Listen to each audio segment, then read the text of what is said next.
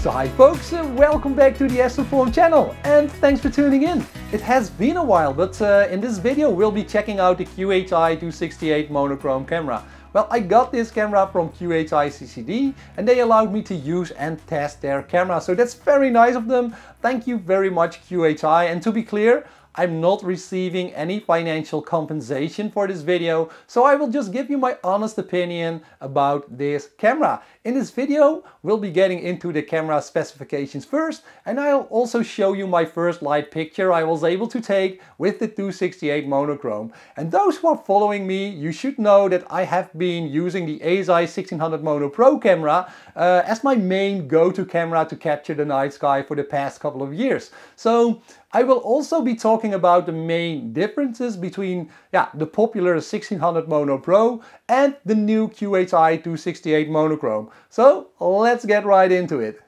I do want to mention that I have been testing the monochrome edition of the QHY268. And if you're watching this video, you're probably already aware of the main pros and cons of shooting with a mono camera instead of a color camera. If you don't, I have other videos on my channel that go into that subject, and I will link to those videos in the video description below.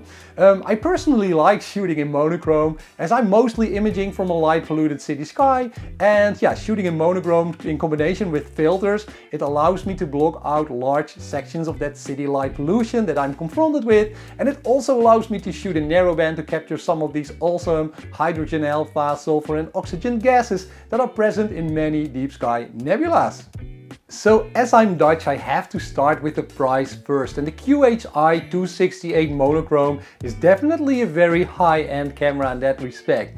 It's available in most astrophotography shops for around $2,400 or euros, and that puts this camera right into the category of advanced astrophotographers who want to shoot with high-end consumer gear. And as a comparison, my ASI1600 Mono Pro is about half that price. It's available for about $1,250 or euro. So I think a fair question to ask here is if the specifications of the QHY268 monochrome are actually also twice as good as compared to the 1600 Mono Pro.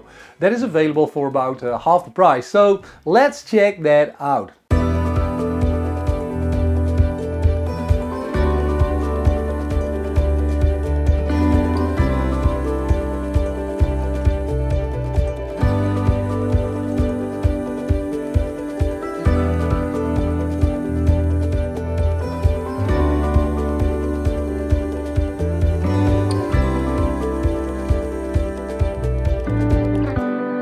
So one of the most impressive things in my opinion about the QHY268 is its huge sensor size. You'll be getting a full APS-C format CMOS sensor, equivalent to actually many DSLR cameras that are on the market today. And I would say this is a huge step forward when looking at astrophotography cameras. Because just about 5 years ago, you'd be paying in excess of $5,000 or euros to get such a large sensor that is also optimized for astrophotography. So I think that's really impressive.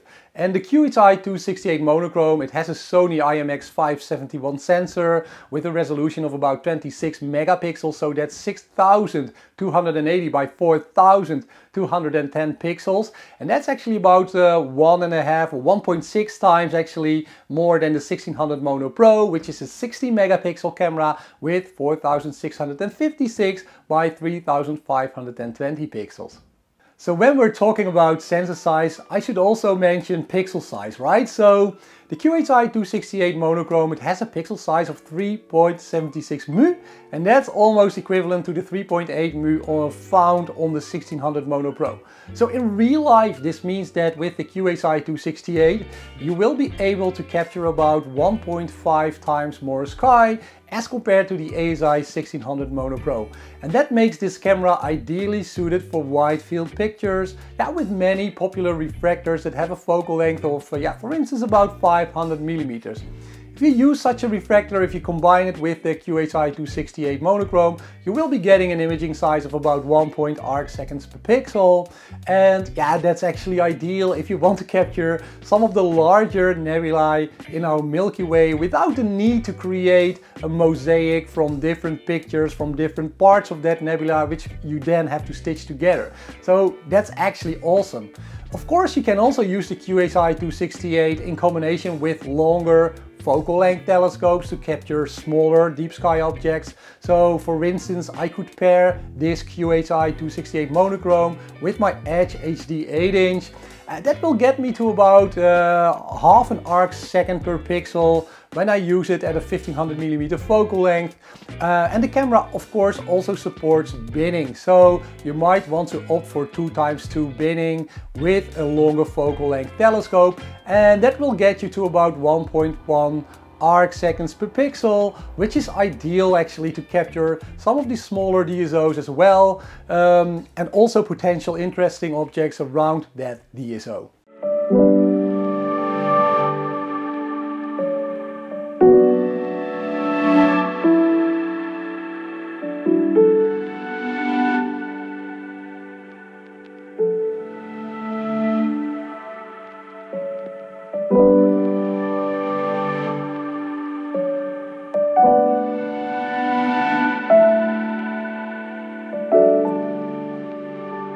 So of course there are also some other huge differences actually. The QHY268 monochrome, it has a 16-bit analog to digital converter versus the 12-bit ADC found on the 1600 Mono Pro. It also has a higher quantum efficiency of 80% versus 60% on the 1600 Mono Pro, and the QHY has a very impressive full well capacity of 51,000 versus 20,000 on the 1600. So of course the 268 monochrome, it can be cooled with -35 Celsius below ambient temperature to reduce the noise when taking long exposure pictures. And one final thing I have to mention is that the QHY268 monochrome, it is heavier and also a little bit larger as compared to the ZWO1600 Mono Pro, so you might want to take that into account. So I do want to apologize to my regular viewers and also to QHYCCD because I haven't been posting a lot of videos lately, and that's due to a combination of factors. First of all, my work as an assistant professor at my university, it has been taking up most of my time, and also my dad is currently in the hospital. Now, fortunately, it's not life-threatening, he will be getting better, but it also takes quite some energy. And quite frankly, the whole COVID-19 year has been quite challenging for me. I can imagine it has also been challenging for you. For me, I was required to work from home in combination with taking care of my family. Anyway, this year really forced me to take a hard look at my life, and also I decided to take a couple of decisions. So first of all, I will be resigning from my challenging university job in September in order to be able to spend more time with my family and friends. And this probably means that from September onwards, I will also have more time to get this channel back on track and hopefully post a lot of new videos. So I hope you'll stay tuned to my channel. But enough about me, let's get back to the QHY268 monochrome. Let's go outside so I can show you what kind of setup I've used to test this camera.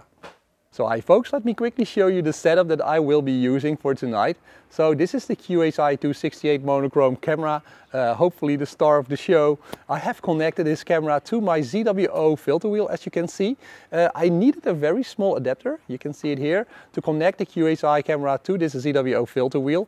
And I am using my 80mm f6 APO refractor, so this is a telescope service photo line edition.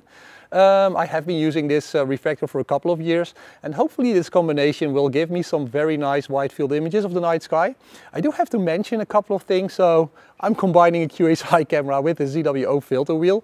I don't think this is ideal. So for a couple of reasons. So first of all, the sensor size of the QHY268 monochrome is of course very large, and also the back focus. So the distance from the top of the camera to the sensor is a little bit larger as compared to most other brands of cameras, so as compared to ZWO cameras.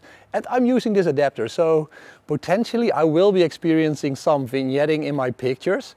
And if you're really serious about buying this camera, I would advise you to buy this camera in combination with a QHI filter wheel, because these filter wheels, they can be bolted directly onto the camera, and that really reduces the distance from the sensor, the large sensor that is in this camera, to your filters.